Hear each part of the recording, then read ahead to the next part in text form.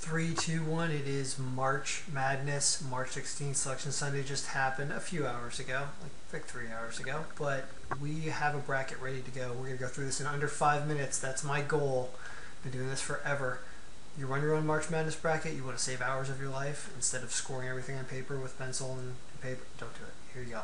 So we've got a blank entry sheet that you can send out to people. Ken's Talk.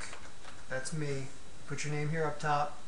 First thing you see is you got a pink thing here. You got some playing games. This is Albany versus St. Mary's. When that happens, you can fill it in. I don't know if you're giving your brackets out to people earlier. You got stuff to deal with, but whatever. Let's choose St. Mary's. Let's say Florida wins here. Colorado wins here. Use the mouse to do this. It's going to work all the way through. Florida. And you go all the way through, right? We've got all these things. We've got all these playing games over here in the Midwest. You got to take care of all this stuff.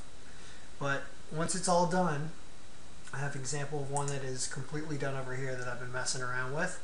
Once it's done, you go to the range up here called A Picks. It's actually down in the bottom left. It highlights all the picks that we just made, highlights them all. You just copy. You go over to your master bracket.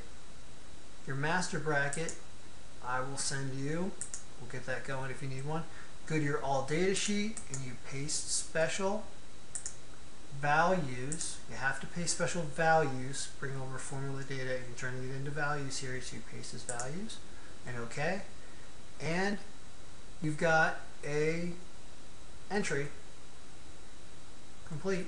And then all you do is you go to your standing sheet and you refresh. And you get points. And so all you have to do is go into your master bracket, and when the game actually happens, if Florida wins, you choose Florida, you go refresh your standings, and you see that a couple people had points. There's actually the same entry in here twice. That has Florida, and we're going to go into a million ways to show standings, which I'll do in later videos, but it's that easy. You don't have to score anything else. You're just done. These are your people. It's so great. So, this thing is out. This thing is ready to go. I'm sending emails. You can contact me, Ken at kenstalk.com. Look through some of the other videos that you'll see here in the playlist of prior brackets. They all kind of work in a similar way, but this is the nicest one in a long time. 2014. This is a great looking bracket. I think here. It's my poor dog that passed away. Bummer.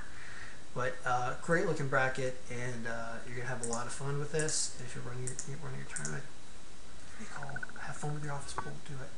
So I don't know. We're gonna do more videos as we go here. Oh yes, there's one thing. You can change your custom team names if you want to put like the team's record up here. You can type over these yellow cells. You know, oh, was Florida 31-6? I don't know what they were. But you could do that, and then once you do that and go back to your main bracket, you're going to see that Florida up there in the top left